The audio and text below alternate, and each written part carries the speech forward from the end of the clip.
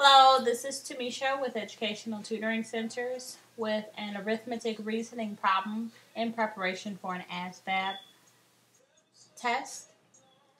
This problem says, in the city of Hewitt, houses are assessed for tax purposes at 80% of the purchase price. If Mr. Thomas buys a house in Hewitt for $120,000 and real estate taxes are $4.75 per $100 of assessed valuation, how much property tax must he pay each year? Well, ultimately, they're asking us about how much property tax he's going to pay each year. But before we can answer that question, we need to find out what the valuation is on the property.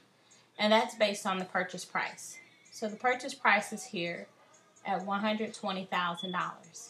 Okay? And it's going to be evaluated at 80% of that purchase price. Okay? So we have this $120,000 here. And remember, on the Asvab test, you're not allowed to use a calculator. So it's going to be good to be able to know some techniques of doing mental math. So the first thing I would do is take 10% of this $120,000. And way you would take 10% of this is you just simply move this decimal one place and to the left, and the number that's produced is $12,000. So here's $12,000, and that's 10% of that $120,000. So if you want 80%, you would just multiply this number by 8. And multiplying by 8 is, the reason why we're multiplying by 8 is because 10% is like a dime. And so that's one dime out of $1. Okay, if you want 80%, you will multiply by 8, because that's 80 cents.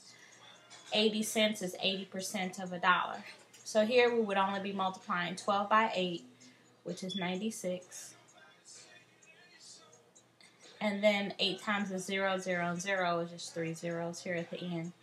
Okay, so 96,000 is 80% of that 120,000. The next part of the problem says that the real estate taxes are $4.75 per 100.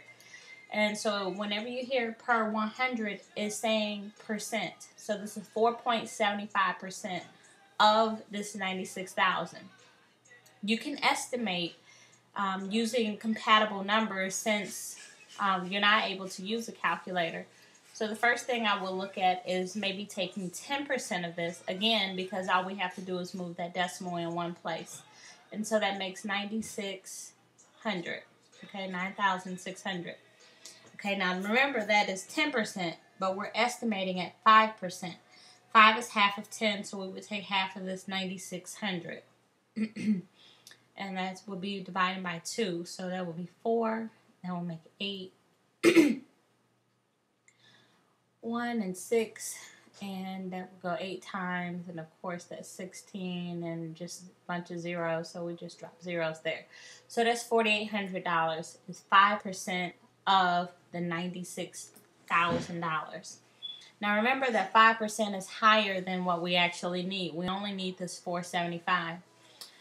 So anything that's 4,800 or higher, we know we can rule out. So here are our answer choices. We can rule out D, and we can rule out B, because they are both higher than this 4,800, which is 5% of our valuation.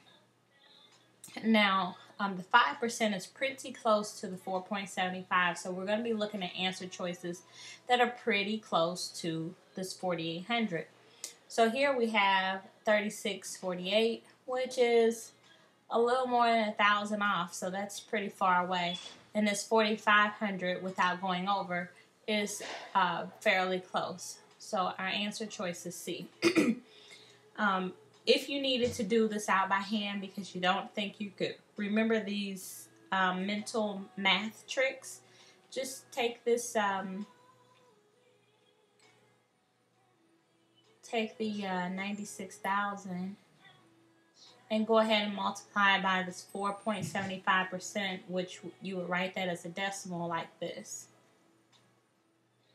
Okay, and then you would take 5, multiply by 0, 0, and 0, and then by the 6, and then by the 9, and you would get 0, 0, 0, and this time this is 30, and that's 45 plus 3 is 48. What happened to my number there?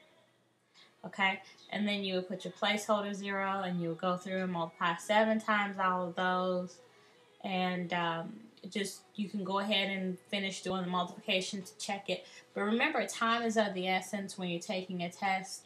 If you can learn as many of these mental math tricks to do your computations, it'll help you get your test done a lot quicker, and you can still get to your correct answer. Thank you for watching. If you like this video, please click on like.